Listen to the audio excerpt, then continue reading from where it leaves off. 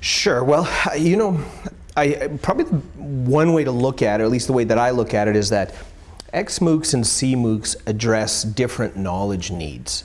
And so an XMOOC, as an example, looks at what is known in a discipline already, and then helping others get sort of a foundational knowledge in that area.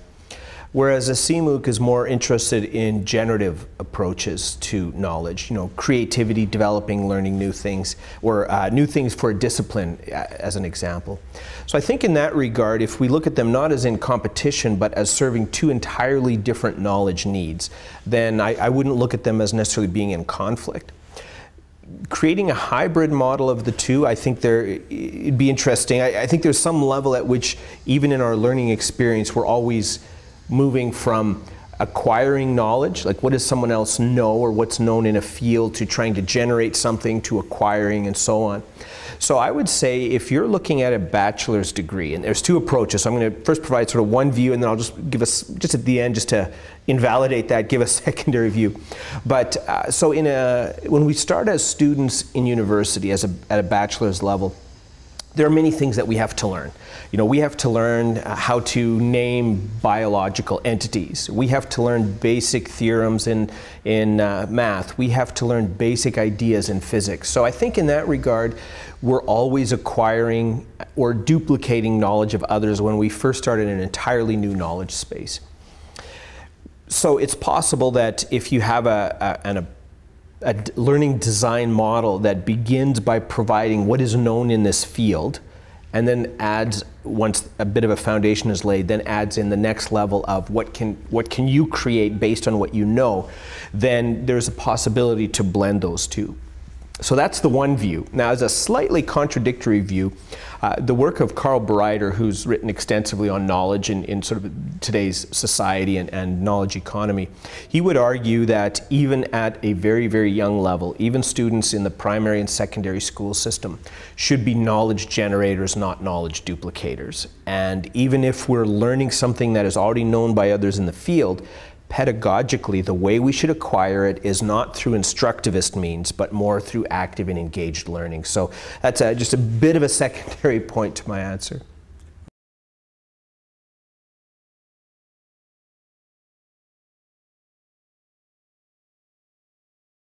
Well, that's I think a challenge, and it's certainly not just French culture. I think almost globally, the school system has been designed to be top-down, and that I think reflects various attributes of government and just the organization of society as a whole.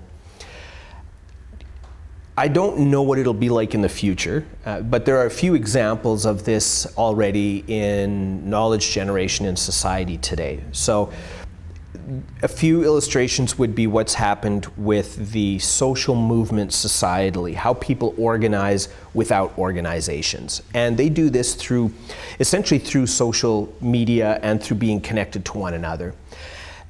And if you consider the organizational structure, even of a company that's very hierarchical, that has a very traditional management layer down to employees, even in those organizations, if you do an analysis of the social network of that organization, you'll find that knowledge in that company doesn't flow the way that the organizational chart flows. Instead, people are connected across different spaces, and you could have one person that could be critical to the flow of knowledge in, let's say, one department.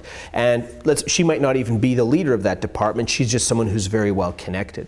So I think in that regard, it's worth realizing that even now, even though if French culture is very structured and hierarchical, the flow of information and ideas is likely more networked. And I think that's a transitory period in society where in the past, when geography was important and when we had certain structures to government, and much like if you read, let's say, the development of the Roman structure of organizing society, which influences many developed economies today, you needed that hierarchical model in order to be able to manage remote regions of your empire.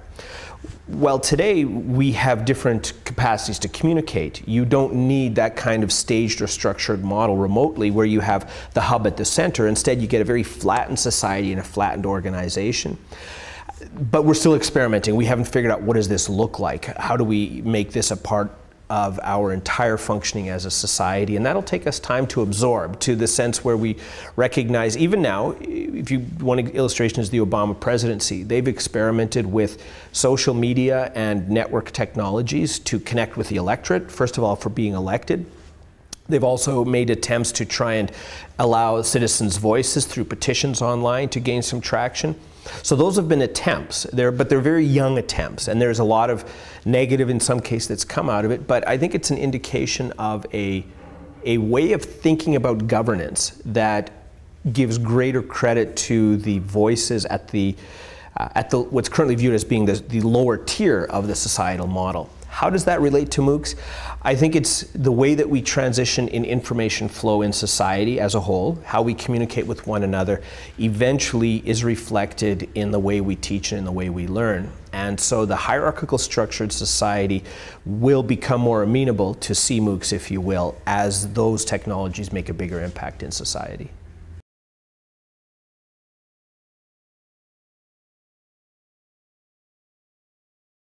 Well, MOOCs in my eyes are a trend that's sort of at its current stage. And what I mean with that is that right now we're using the word MOOC to describe a lot of trends. So MOOCs, I think, are less an idea and more a lens to view a whole sequence of changes. And these changes there are many different components to it. On the one hand, we're seeing more of a knowledge need in society. More jobs are knowledge-based.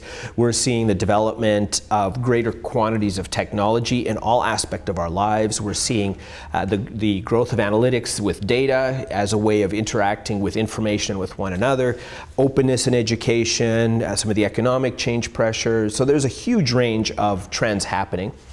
And MOOCs are a reflection of those trends, but also a lens through which we can view those trends.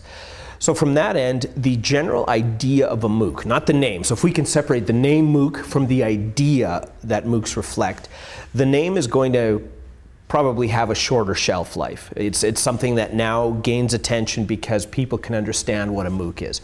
Politicians, journalists, people in society in many parts of the world, they've heard of MOOCs. Now, less have heard about advanced pedagogical techniques, or less of, so there's this distinction that it's a buzzword that captures people's attention, and that's a good thing, I think, because there are more people talking about education now than at any point that I can recall in recent memory.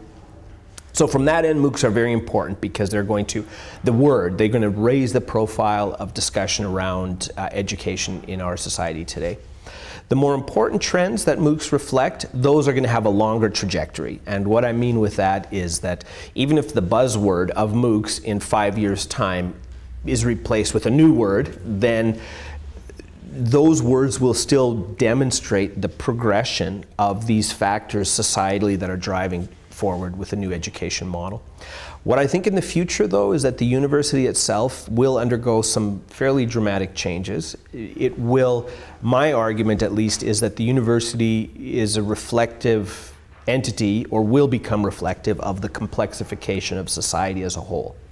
And so that means universities, if university leaders have a vision and are able to properly execute that vision, universities in the future will be much better integrated in society. It won't be a place that we'll go to for 4 years or 6 years when we're younger and then get into the workforce. Instead, it will be a place that will be integrated with all aspects of what we do. For lifelong learning, life-wide learning, it will be a part of our society the way that many other institutions are right now, integrated within our society, social or cultural institutions.